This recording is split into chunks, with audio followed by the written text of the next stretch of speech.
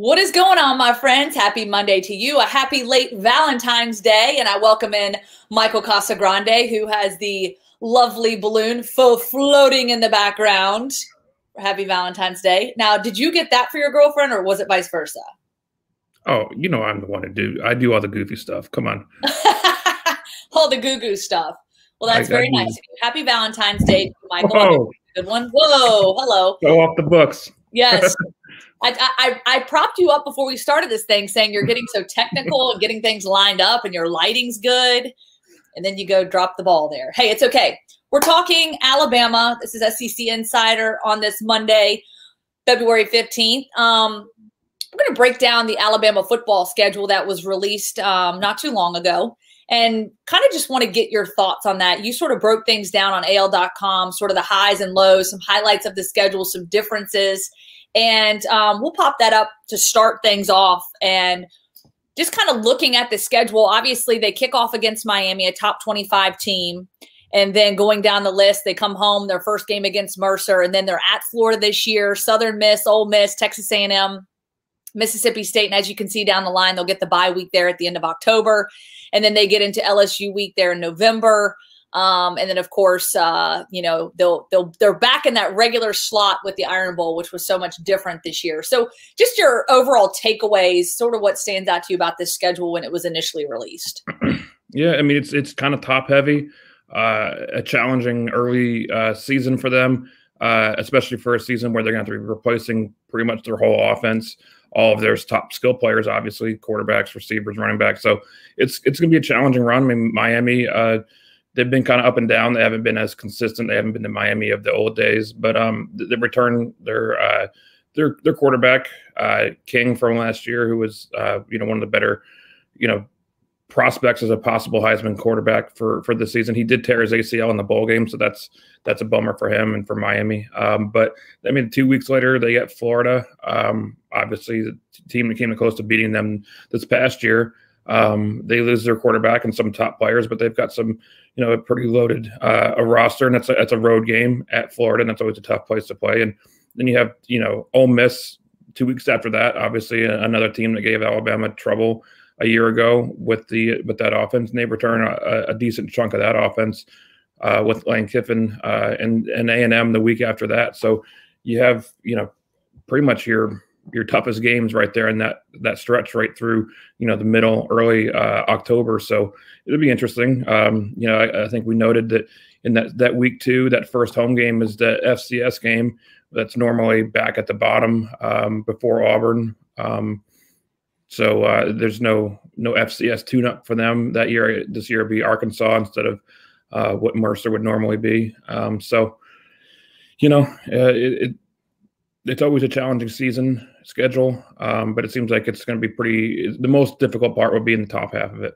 Yeah, no doubt. And looking at that, obviously, as you said, you have Miami, and then of course you're on the road at Texas A&M. I was at a game there this year, and it amazes me every time going to that stadium just how crazy it is. And I think that certainly poses a challenge. And then Arkansas, I mean, that's the tune-up game before the Iron Bowl, and Arkansas has really shown some great improvement under Sam Pittman. And so I think that's a definitely notable piece of that schedule. Now, another thing worth noting that I think is interesting is, so Alabama opens with Miami in Atlanta, but that's it. After this year, we're not doing that anymore. Is that correct?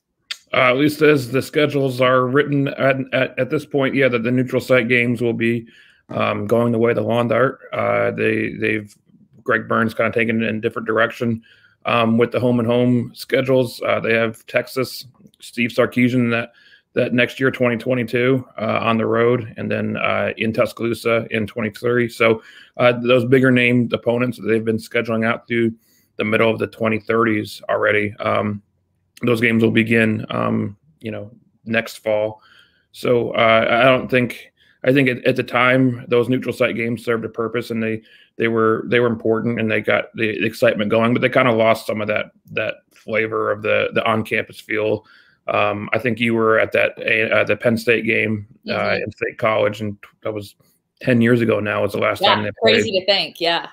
So yeah, I mean, it was a cool setting. It was a great moment. You know, the year before that, Penn State at Alabama. It was just fun to have like different conference teams, different football cultures, experiencing the on-campus feel, and you don't get that in Dallas or Atlanta or Orlando or wherever else they played.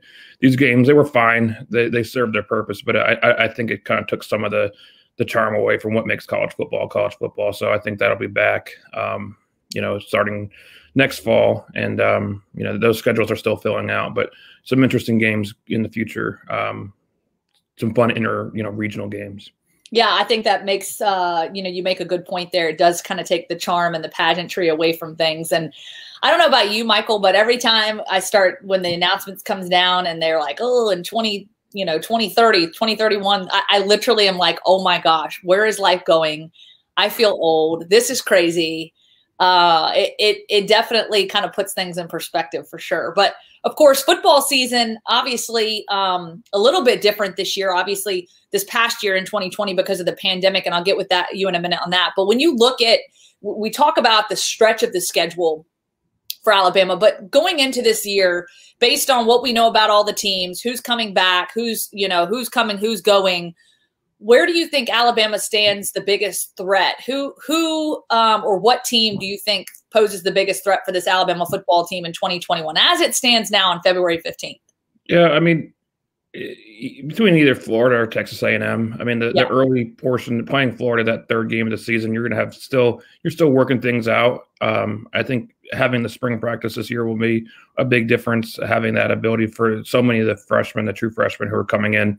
I mean, Bryce Young will have his first spring practice because they had theirs canceled last year. So I think the early season game kind of on the road, and, you know, how much of a road factor it will be is still, I guess, to be determined for this season.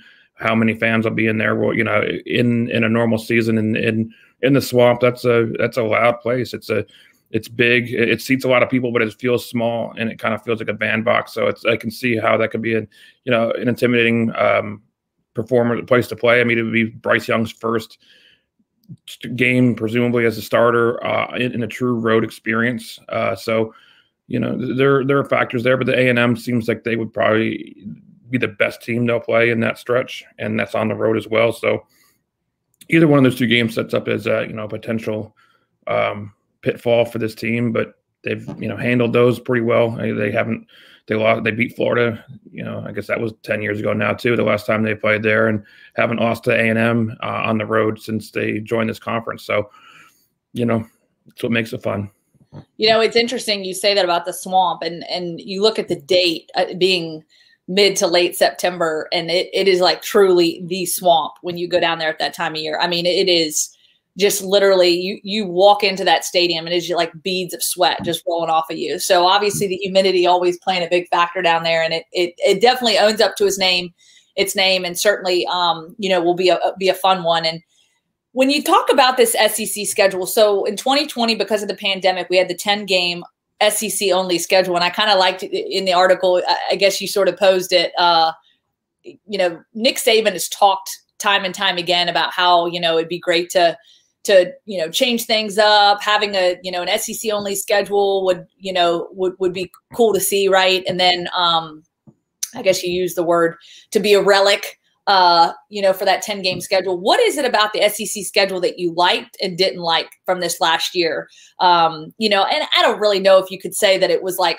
a trial era, a trial point. I mean, I think everyone knows this past season was an anomaly, but with that being said, was there anything about it that you loved or didn't love that you thought was interesting or unique?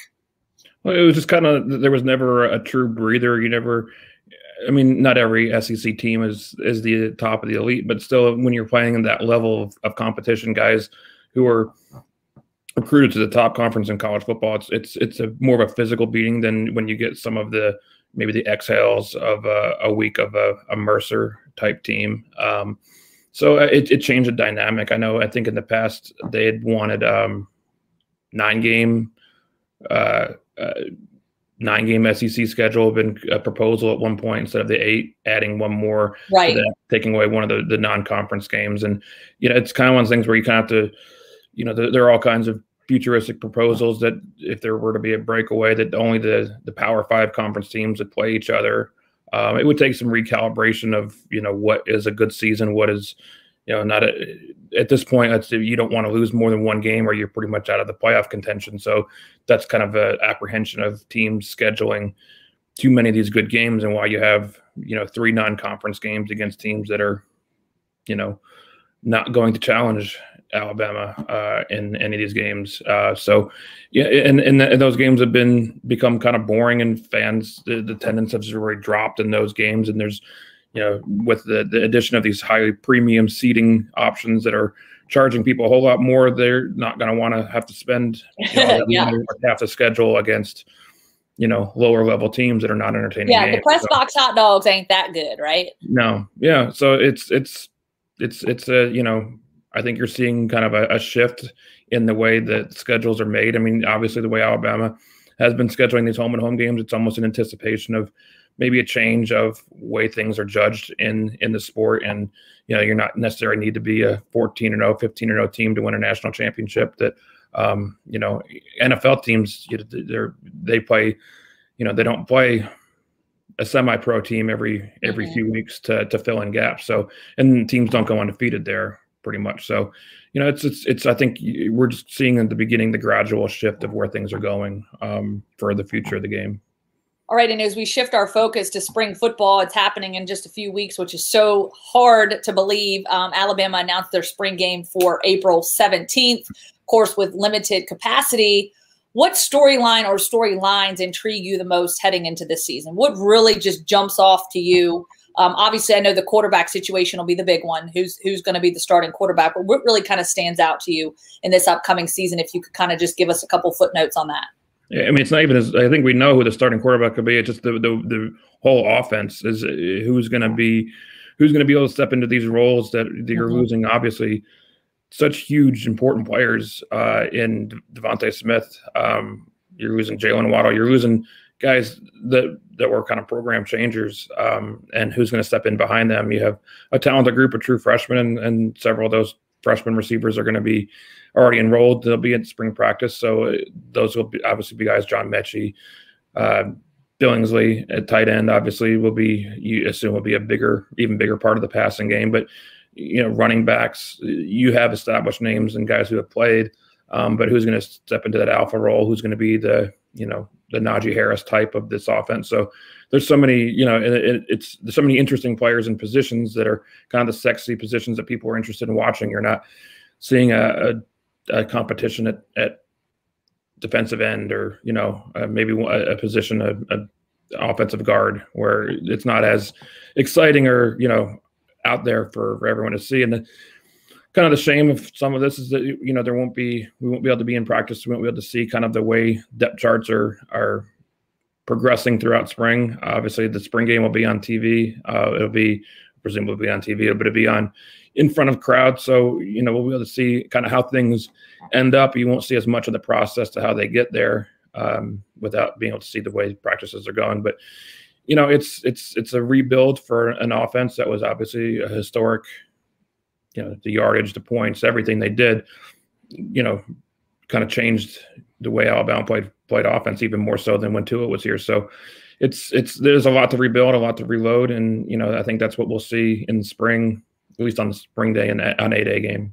Yeah, and of course with Bill O'Brien coming in as the new OC, I mean, would you say in Nick Saban's tenure, is this one of the biggest rebuilds he's had to do on offense, just based on the talent that they lost, and obviously they're having to plug back in?